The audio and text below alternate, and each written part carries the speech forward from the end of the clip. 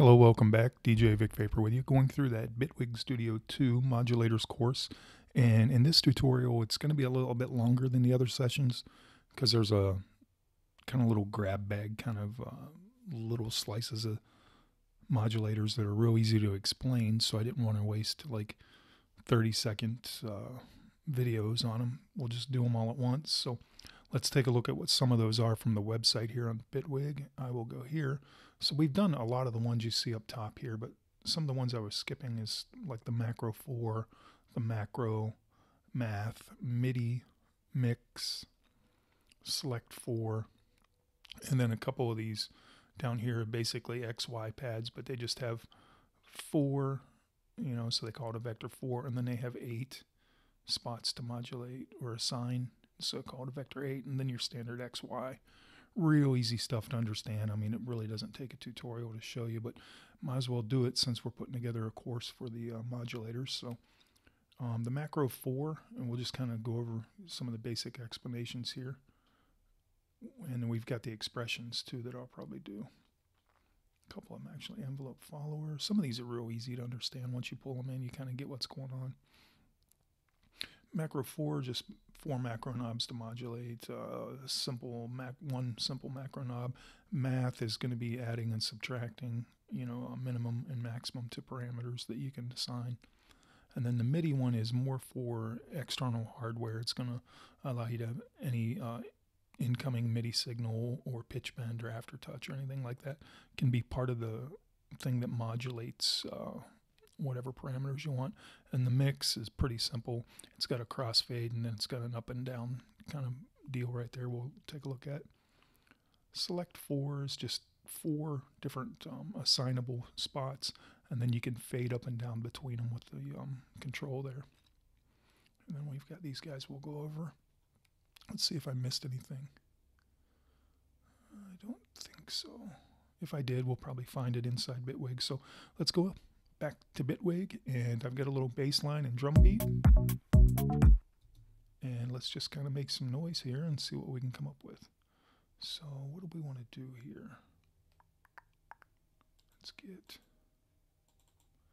get this guy open. Actually, I'm going to leave it closed. Let's find some other cool little deals to work with here as far as effects. What can we find? It'd be fun. Audio effect. What do we got? Some of this may work, some may not. So, bass rider stereo. Since we're working with a bass track, let's see if we can get this guy going. Well, actually, it's going to do it automatically, so I don't need to. That was a bad choice. Come on. Get with the program. All right, what are we going to do here? I tend to stick with the easy ones because, delays and things like that just make things pretty simple to see what's happening. I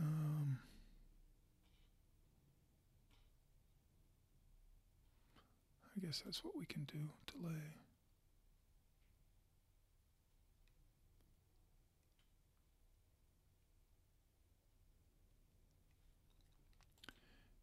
Bitwig, audio effect, delay. Just grab that guy.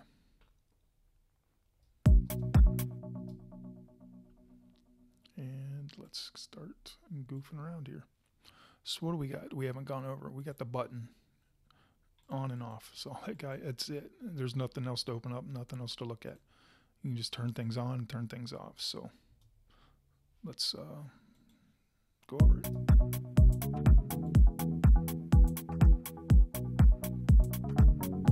Let's assign it to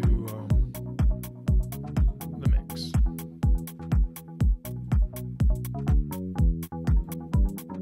And you can see here I'm just turning it on and off.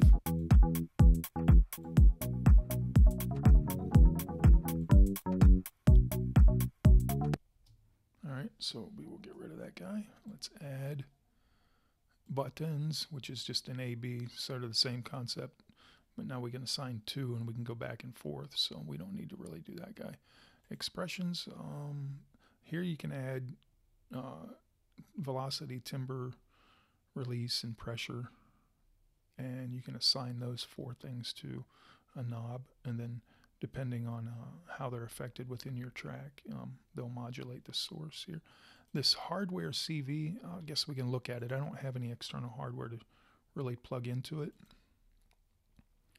but you can actually use an external audio source or an external hardware device as the input source to modulate things from. So if I had an input assigned, I could probably do it with my microphone. I could probably assign my microphone, and just my voice could become the audio source to modulate with. But once you've, in your preferences, assigned an input or an audio input, then you can find it here in the drop down, and you can have your gain and smooth and AC/DC, and then I'll go ahead and assign, you know, whatever parameter or whatever device you're working with. So those are pretty cool. I just don't have anything external to fire them up and show us anything about.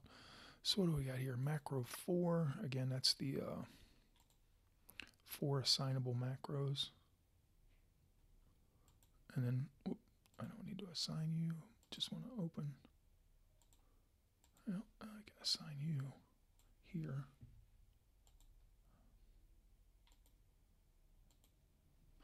And then you've got them here. Once you open it up, you can go in and, you know, dial things up. So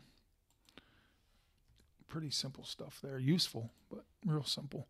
Some of these really don't take a genius to figure out. Math, we can take a peek at that guy. Math is simply, let's go with feedback. And then you've got your minimum and maximum values here. You can multiply, add, subtract, minimize, maximize. So you can see me going up here and going back here. So it's adding one and subtracting the other and vice versa.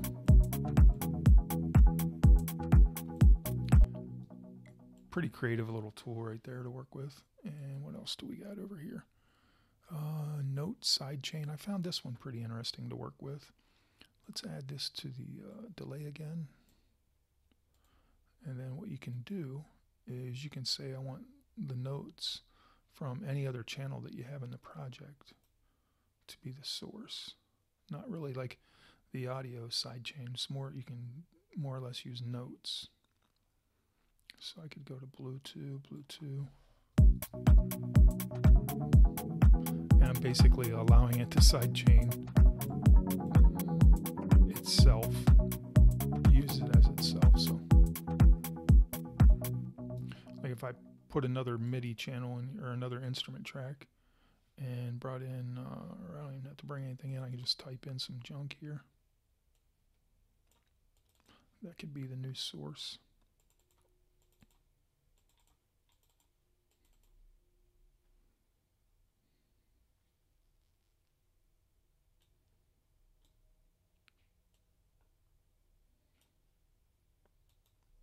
Let's go back here. And let's say instrument 3 is the source. So these notes are going to now come in and allow me to have those as the sidechain to the delay. And then you can set your attack. So that for me would probably be one way of really utilizing the note sidechain. You can come in here and specifically put a pattern in that you want as that modulating source to a parameter. So note sidechain. What else do we got on our list here that we haven't covered? The vectors, the XY pad. Again, I'll let you take a look at it, but it's pretty straightforward. You can assign all these to multiple parameters. Let's see here. That guy. And then you've got your ability to scroll around between them. And you can even assign this to one of the other devices and have it being modulated, and then modulating up to 3, 6, 8, parameters on some other device. So this is kind of a rabbit hole. You can really get lost in utilizing something like that. So a lot of fun to be had, a lot of killer presets to be coming, I'm sure, with the creative minds that are out there. let's see, I think we got mix and MIDI left. Let's take a look at MIDI first. MIDI is going to allow us to assign an incoming MIDI source or pressure. So the pressure, if you hit a keyboard, or if you're using a MP3 controller or a MIDI, something that's sending MIDI signal in, whatever pressure you're applying to the pads or the source can be the part of the modulation. And a bend wheel, if you have a bend wheel on an external keyboard or something like that. So that is the MIDI, and you just assign whatever the incoming note is right here. What was the other one we needed to look at? Let's see. Mix, I think so, yeah. Mix, pretty cool. So you've got an A, B, and then a crossfade. So we can, again, go back here, and then we can say this one wants to be down, this one wants to be up, and then you can crossfade between the two. And you can see here it's going left and right as I do that. So if you think about when I'm going through these kind of quick and easy, these littler ones, these guys are assignable. For instance, let's go with like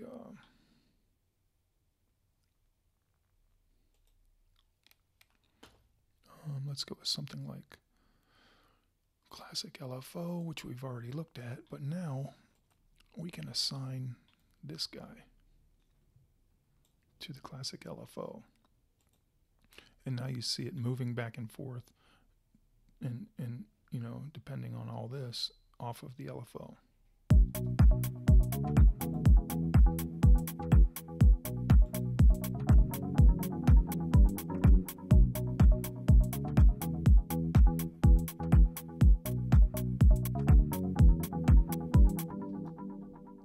I could even continue to assign these guys, get even more variety going here.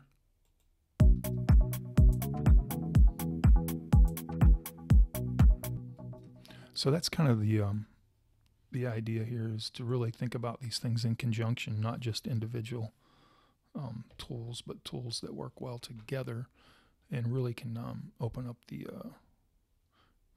creative aspects of your projects. I'm making sure on the list here that I didn't miss anything. I think we've covered everything of value. Some of these, like I said, you can open them up and see if I haven't covered it. It's pretty straightforward. But thanks for joining me on the course, and we'll see you guys in the next Bitwig Studio 2 tutorial. Peace.